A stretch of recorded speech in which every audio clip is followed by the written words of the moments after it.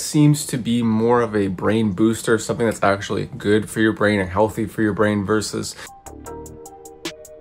Noopept comes from a company called Bulk Stimulants. Bulk Stimulants is a company that I've really liked. They come out with DMAA, DMAJ, amcitrate, teacrine, all these great supplements. I was actually trying to order some theobromine. One of the guys says, hey man, I'll send you out some of this Noopept with your next order. And to be honest, Noopept is something that I've always heard of. I knew it was kind of like a nootropic. It has the NOO, same as nootropic, the NOO. I've taken this for about 2 weeks now. It's supposed to improve memory function, enhance attention, focus and concentration, increased wakefulness, promotes neuroplasticity and growth of new brain tissue, reduces oxidative stress, reduced anxiety / promotes excitability. So this supplement seems to be more of a brain booster, something that's actually good for your brain and healthy for your brain versus something that you take to get a specific effect. Usually people want kind of more of a relaxing effect, or they want more of an like awakening effect when it comes to nootropics. This one seems like it's just an all over good for you kind of nootropic. It is dosed very highly here. I don't know if you could see that, but it's 1,000 servings.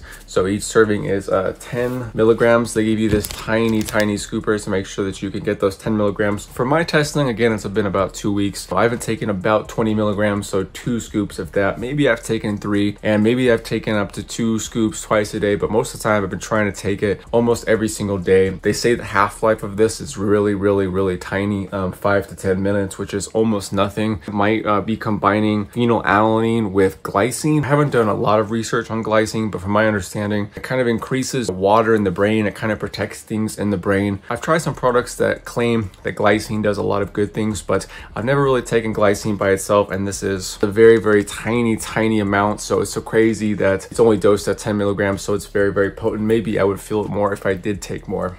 My pros is that I think anybody could take it. Sometimes when you get into the more stronger stimulants, nootropics, really effective stuff, you kind of sometimes got to watch making sure that you're the right person taking it at the right time. I think almost anybody could take this. This just seems like an overall brain boosting, good for you supplement. If you're looking for energy blend, you could put this in here just to kind of heal your brain. If you're looking just for an anti-anxiety blend, it's going to kind of help your brain in all aspects, so you could take it. I don't know anybody who doesn't want brain protecting effects, neurological balancing effects. This seems to balance a lot of the stuff in your head, which I think everybody would like. It's a very small dose, so it's kind of nice because when things are in a small dose, you could kind of fit them more into a product. There's a lot of good supplements, good things that maybe even take up to 1 gram, maybe up to 2 grams for the effective dose. So when you have that, you can't really put it in with a lot of other ingredients because it takes so much space up. So it's nice to know that this is dosed so smallly that you could throw like a little bit of this in a pill and still reach its effective dosage, which I really appreciate. I did notice a very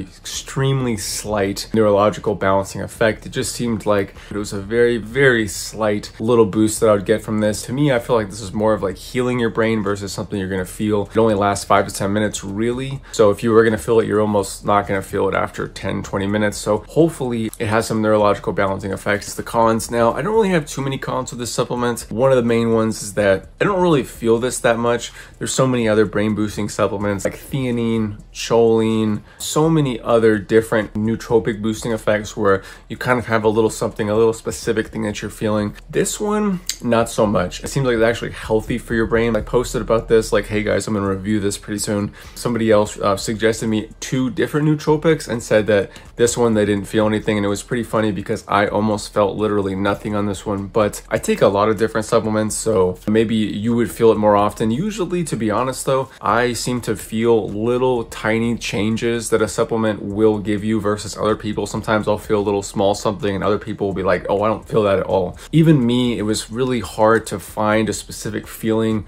or benefit that I get from this other than an overall brain balancing effect. I think this is definitely something you'd want to take daily versus taking it specifically to feel good. Although I do think it would be good in like an overall brain boosting thing that you're supposed to take every day or some brain vitamins. I think this actually would be very good. The only con really is, like I said, I don't overly feel anything, but I think maybe if you were a little bit older, if you had other things, or if you're somebody who doesn't take any stimulants of any kind, maybe you would feel this a lot more. I definitely felt like it was a small something, but I didn't really want to say that it it makes me feel a specific way because it was very hard to pin down. The last con was that it has not the best taste, but not the worst.